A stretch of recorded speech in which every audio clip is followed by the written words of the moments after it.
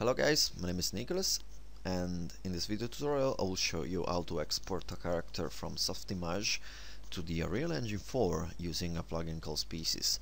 The workflow is quite similar to the one for the Unity engine, but some tweaks are needed in order to import the rig into the Unreal Engine. The workflow inside Softimage, however, it's exactly the same. So let's start creating the base mail. There we go, and let's build the rig for it. Oh, sorry, forgot one important thing. In order to match the scale for the Unreal Engine 4, I noticed that I need to scale my character by 24.1. There we go. I got this result from exporting the base rig from Maya using the animation and rigging toolkit into Softimage using the FBX, and this is roughly matching the same proportion and height of the exported file. So this inside the Unreal Engine, it's a kind of standard height character. Let's build, as I was saying before, the rig. And I don't know if it's a problem related to species, or I'm not sure, but once I scale the character at this dimension, the toes are flipping. It's easily you can fix them easily, but I'm not sure if it's related to the scale value or something else, because in the other videos that I did, I didn't have that problem. So let's wait a little bit.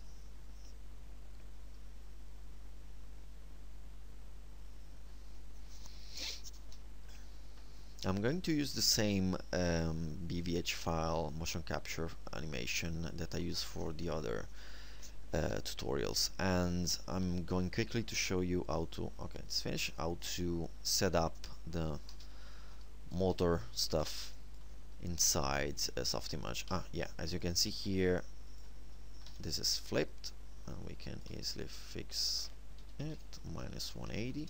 Same thing here. 180, and I usually, oops, wrong one.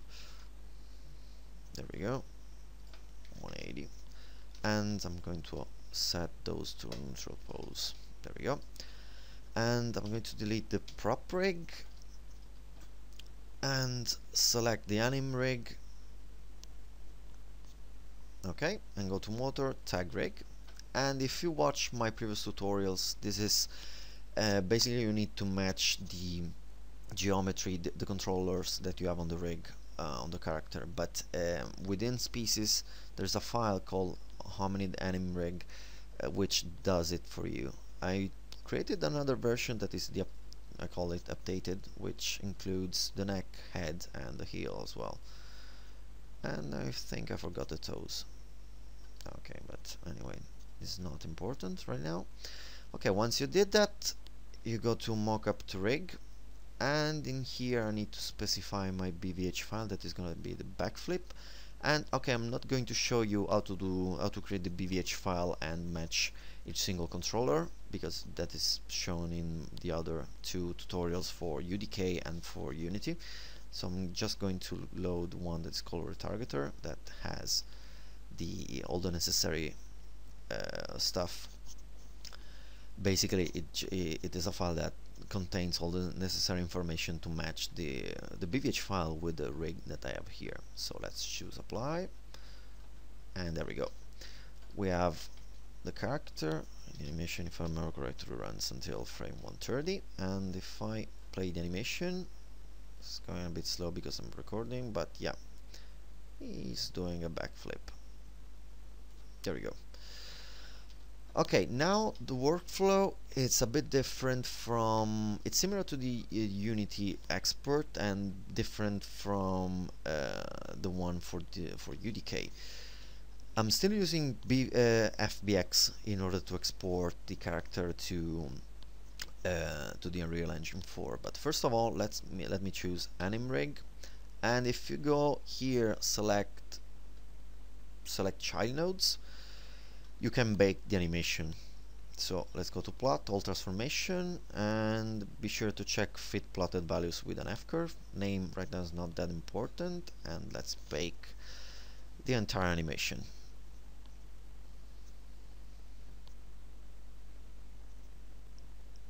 Of course, what you can do if you don't want to do all at once, you can export the FBX file with the rig, load it into the Unreal Engine 4, then you can create animation and basically export them and import those into the Unreal Engine 4 as animation, since now you have the ability to choose what kind of skeletal animation you want to import. Or basically, when you're importing a skeletal animation or skeletal rig, you can choose that to be or a skeletal rig or just an animation. So let's select my rig, let's go to export FBX, and let's call it this one.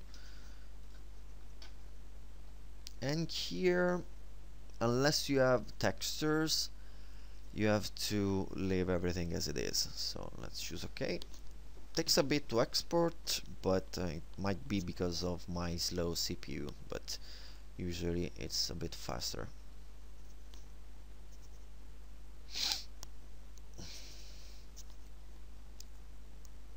Now, as you can see, it's processing all the timeline in order to plot the animation into the rig.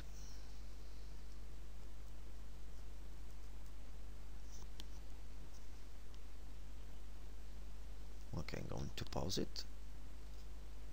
As usual, as you can see, the animation has been plotted and the FBX has been exported, but as usual you have some errors due to the implicit geometry. That is not important. Okay, so now let's jump to the Unreal Engine 4, and I have the blueprint example seen in here. Now what I'm going to do is to, first of all, let me copy my exported character in here. I'm just placing it right here just as a preference, and let me import my rig. Okay, the only thing you need to do here, okay, if you want to import the animation, just type in the animation timeline from start to end, and in order to the rig to work properly into the Unreal Engine 4, is because of the way the rig has been is done within species. You have to check import mesh inbound hierarchy. There we go. And of course, I forgot, you need to select skeletal mesh, but of course you can import the animation as well. You'll have a couple of errors or warnings, but that is not important since the animation runs fine and the character is exported as it is in Softimage.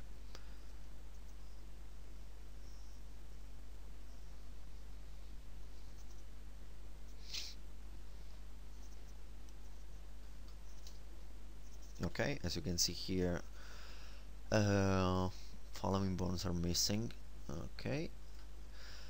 Okay, this is my test 1 rigged character into the Unreal Engine 4. I forgot to do one thing.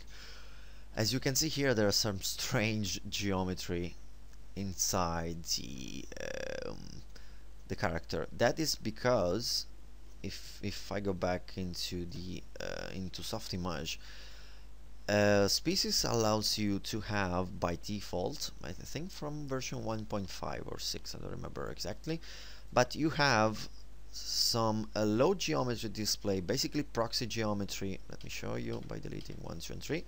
There we go. Some proxy geometry on the rig itself. Like if you have, this is good if you need to test the animation, but you don't want to use your high poly character. This will basically show you the animation with the proxy geometry. Okay, let me go back. Let me go back in here. Okay, the animation will still run. It's just that the geometry is a bit messed up. But let me jump to the animation blueprint, or the animation tab, sorry. And if I select here the animation sequence, you can see that, yep, the animation is there. Okay, then you can set up, once you start to import all your animation, you can set up all the animation in different ways. But yeah, this is just a test in order to show you how to import a character from Softimage into the Unreal Engine 4. So that's it. See you soon.